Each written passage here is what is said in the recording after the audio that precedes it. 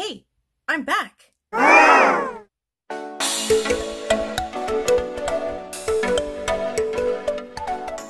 and welcome to Keeping Your Heart. My name is Renee, and I'm so glad you're here.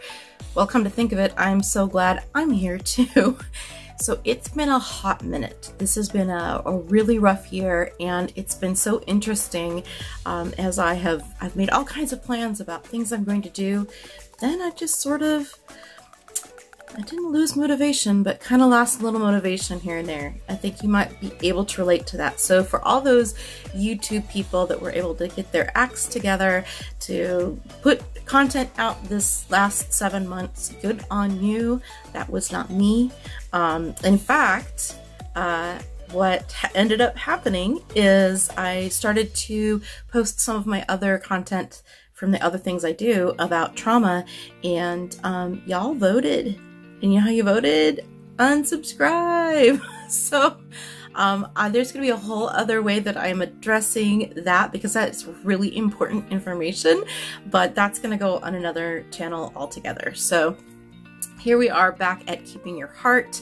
For those who have not been here before, hey, so what I usually do is things along the lines of bullet journaling and organization and relationships and self-care and these types of things that we need in order to be mindful, in order to be healthy people as we're engaging with those who have dealt with trauma. So not to get into the trauma topic again, but we've all actually been through a collective trauma. And so this is more than ever finding those ways that help us to make sure that we can engage, right? That we don't disconnect, but that we can connect. And we have to be a little more creative about that from here on out, at least for a while, who knows how long.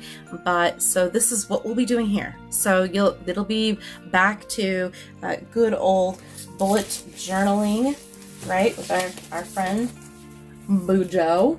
Okay, we'll have that type of thing. We'll have card making and other fun things like that. Look, here's one of my cards. It says, "You're my favorite." How cute. Other things like that. Organization, self-care, how to organize. We'll have a whole section on how to get our acts together for the holidays. So that we're back to regular old Keeping Your Heart. So thank you so much for sticking in there with me even a little bit.